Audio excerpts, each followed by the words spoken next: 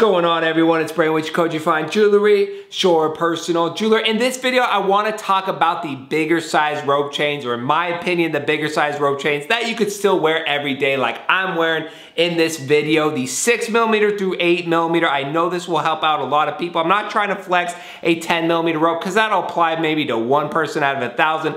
This is what you guys want and want to see, and I want to talk about each width, the importance, how to wear it, and my recommendation. With that being said, let's get started. The rope chain, one of the world's most popular chains, the top selling chain style that I sell. It's a great look and a timeless look. I'll say it again. You could have a kid wearing it and you could have his grandfather wearing the rope chain. That is what the rope chain is and will always forever be. Enough of that. Let's get to a classic side by side with these rope chains so you guys can see the comparison. 6mm on the left, 6.5mm, 7mm, and 8mm. Now, when you're looking at the side by side, you kind of look from left to right. You see some differences there, but they all kind of look the same except when I take away the two middle. Let's go side by side between the 6mm and the 8mm. Now you see the drastic jump for only 2mm in width, and that's the name of the game with any chain. So I want to stress that importance to you because, again, on camera, these chains look bigger. I say,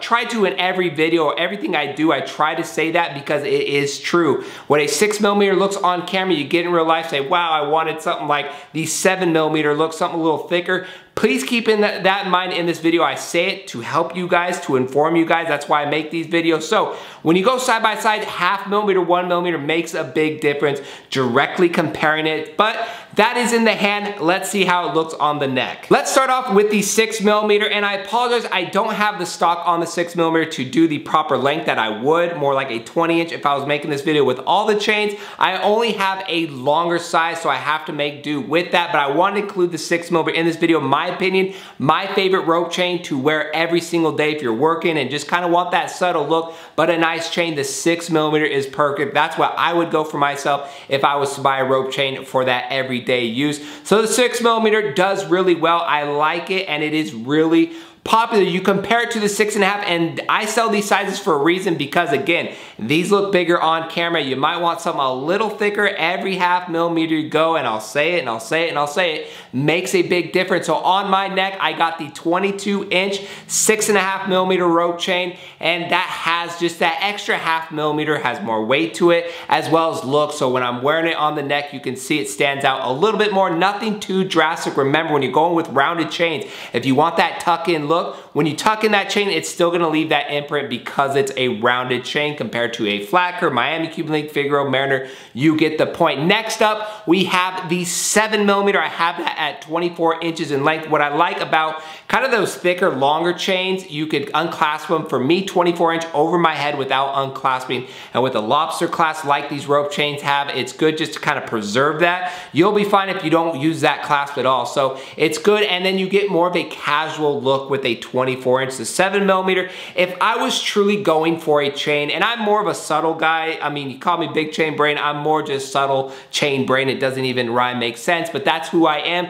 But if I was really trying to flash and dash, I would probably go with the 7mm over all of these because it does have that presence. It's nice, the diamond cuts when you step out, especially like a Friday evening, Saturday night, nice dinner, whatever. If you have a nice pendant to pair with it, this would be a great chain to have. So 7mm, put that on your list as my recommendations if you're looking for that chain that has that flash and that weight. Last but not least is the 8mm. Now, I made this video in mind for the everyday chain. Nothing that's gonna be like, oh my gosh, you're Mr. T. Yes, you're gonna get those comments from people that don't really know chains, but from the gold chain community, like all of us are, it's not that big of a chain, so you can wear it every day. Keep in mind that tuck-in, you're gonna have you could see the imprint under the shirt, so you have to be comfortable with that. But in my opinion, going with the 6 through 8mm, these are good everyday chains. Obviously, 8mm at the end is the biggest that I'm showing, but if you want that presence, You want people knowing you're a rope chain. You want to have that value in gold, the extra weight and width.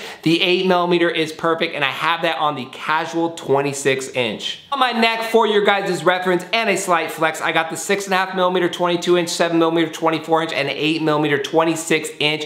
And years ago, when I first started 4 years ago, 400 videos ago, I made a layering or styling your rope chain, and I had like the 3.5, 4mm rope, and I thought I was balling. I loved it. Fast forward a long time, I still love it. And here we go, we're still balling, but we got some slightly thicker rope chains. It doesn't matter the width, as long as you layer them right. That's the cardinal rule. Know what you're doing when you're layering them, and they will look good, because you could have someone with a huge rope chain that's just not layered right, or they're not wearing it right. It doesn't look right at the end of the day. So you have to have that spacing, that layering. Screenshot these B-rolls to help you guys.